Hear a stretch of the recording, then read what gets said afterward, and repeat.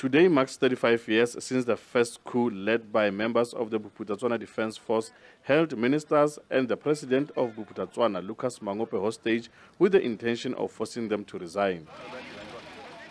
But the South African Defense Force stormed the Mmabatho Stadium to free the Bantustan leader and arrested the soldiers.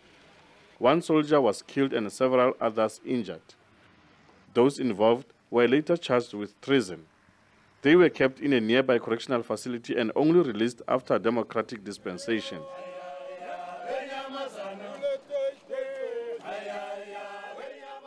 After their release, they were unable to work in any military service, struggled to find employment elsewhere, and are also not receiving a military pension.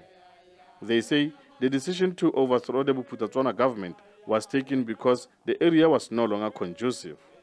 We liked the homeland governments to be eradicated.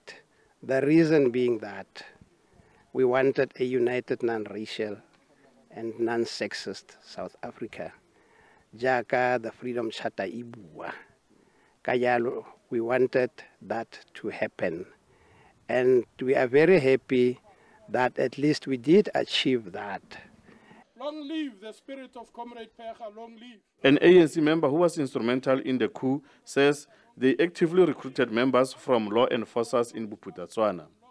We had internal people who were in the police, who were actually working with the underground structures of the African National Congress.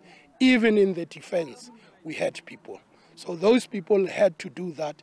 But at all material times, we had to avoid bloodshed.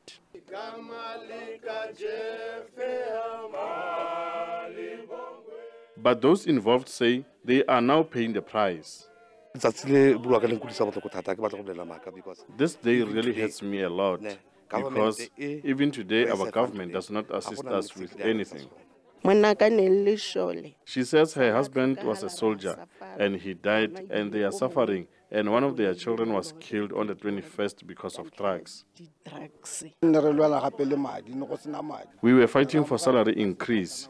We were earning about 280 per month.